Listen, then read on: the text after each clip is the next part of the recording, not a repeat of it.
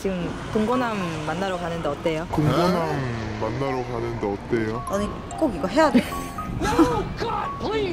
아니 왜 하는 거야? 언니라뇨, 저 PD예요. 그러니까 왜 하는 거예요, 피디님? 아, 최근에 각설이 그거 영상이 올라왔잖아요.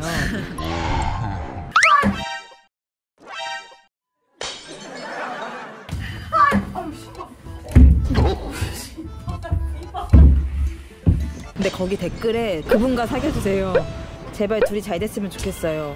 그래서 제가 생각을 해봤는데 그냥 뭐 사귀거나 이런 컨텐츠는 너무 뻔하니까. 아 근데 뻔한데 동거는 아니 결혼 말고 동거. 그러니까 결혼하라는 소리가 아니잖아요. 아니 그러니까 나 진짜 언니 아 너무 괴로워.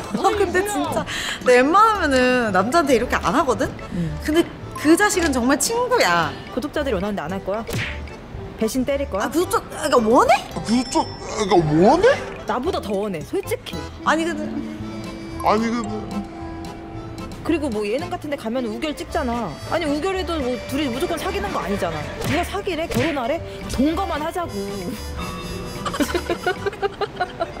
구독자들이 원한다고 하니까 안 했어. 그러니까는 내가 하고 싶은 말 단 이거예요. 하는 순간만큼은 애써달라. 아니 왜 웃는 거야? 아니 알겠어. 아 걔 치질 있단 말이야. 그것도 좀 이따가. 뭐 똥꼬볼 일 없잖아요. 아니 거기까지 생각한 거야? 아니 그게 아니라 그냥 거기까지 생각하는 걸로 가겠습니다.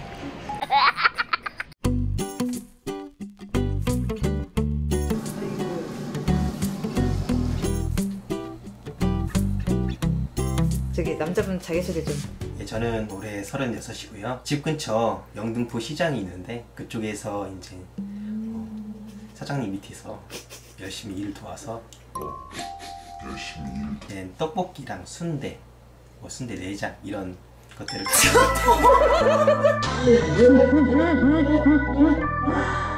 저는 현재 36살이고요. 유튜브 채널을 운영하고 있는 이수빈입니다. 채널 이름이 땅콩찐콩이요. 네. 평소 뭐 어떤 일을 하시는 거예요? 유튜브에서? 당하는 거? 지금도 당하고 계신 건가요? 그런 거 같아요. 나 많이 괴롭혀줄게. 사귄 지는 얼마나 되셨어요? 안 듣지.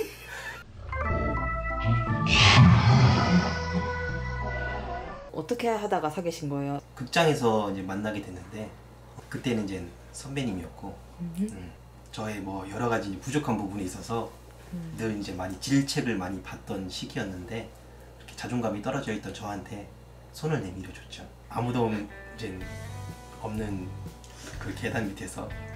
좋았어요. 그때는. 아 그때 네.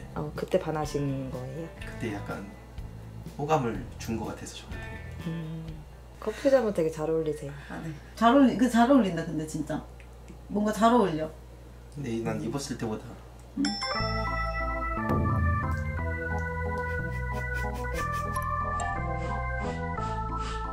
스킨십은 어느 정도까지 뭐 자주 하시나요? 아 근데 내가 이제 그 혼전순결을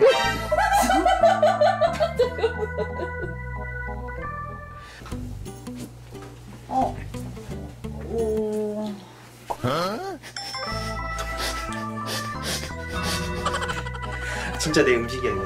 나 평소 먹는 대로 해줄게. 그러면 먹을래? 내 평소 식단. 그래.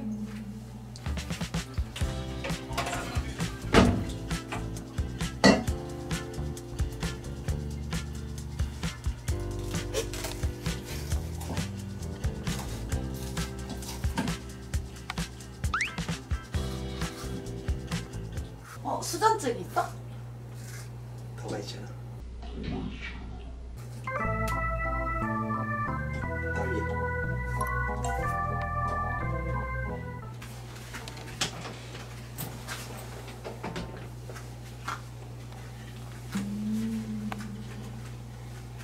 이거.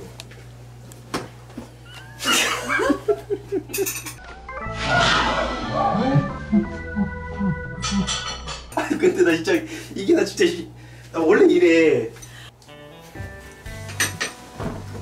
그것만 먹으면 좀 그럴 수 있어. 그러면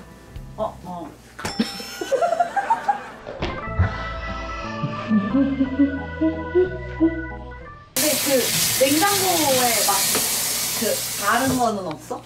고기 있어. 아 고기? 어떤 고기 있어? 아 닭가슴살? 나 다이어트를 안 해. 네. 나는 좀 이제 여름이잖아. 아 여름이니까. 그리고 동거한다는 얘기 들어서 좀 그렇잖아. 지가 많이.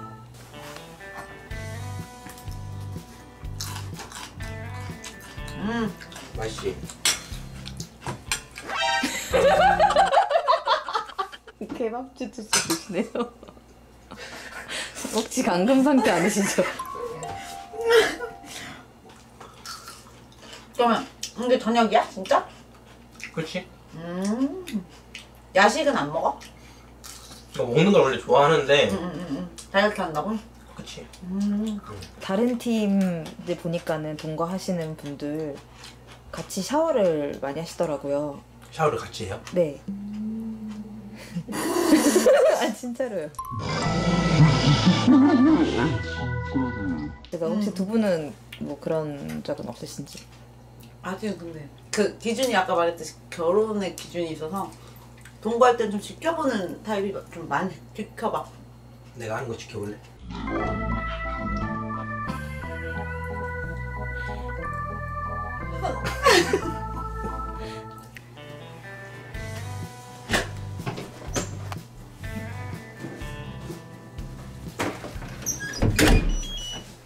뭐 하시는 거예요? 배가 안 차가지고 네. 좀 이런 거 당 채워줘야 될 것 같아서. 어디 갔다? 어? 아니 이거 아까 풀 땡겨가지고 배가 너무 고파가지고. 뭐 시켰어? 이거 같이 먹자. 왜 시켰어? 아니 여기 핫도그도 있어. 아니 치즈치즈 이거. 아까 먹었잖아. 아? 아까 먹었잖아. 근데 그 밥이 그게 밥이야 무슨. 내가 아까 해준 거 별로였어? 아니 별로는 아닌데 뭐 그걸로 뭐 뭔 배를 채우라는 거. 하나 더 먹으면 되지. 아니 물려 많이 먹었어. 다른 색깔로 해줘. 파프리카? 아니 그게 아니라 그냥 그걸 계속 먹는 게 싫다고. 먹어봐. 다이어트잖아. 아니 하나 먹어봐. 맘만 먹는 건데 뭐. 먹어봐. 하나 먹어도 살찌지. 아니 하나 먹는다고 살 안 쪄. 먹어봐. 살찌지. 안 먹어. 먹어봐. 이거 하나 먹으면 안 쪄. 잘 거야. 알았어.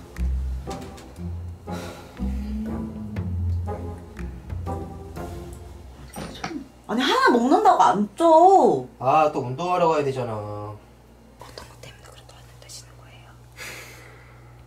뭐 먹어도 전 되긴 되는데 살찌는 거 걱정 안 하는데 제가 그래도 정성스럽게 해줬는데 그게 싫다는 거잖아요. 그게 배가 안 차서 그래도. 그럼 하나 더 먹으면 되잖아요.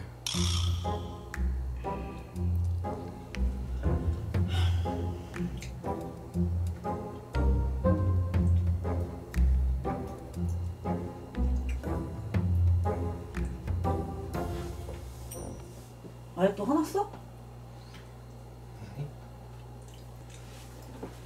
이거 봐봐. 재밌는 거 어때 이거?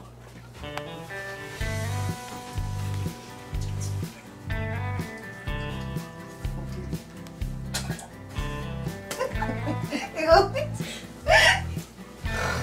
누구야? 누구야?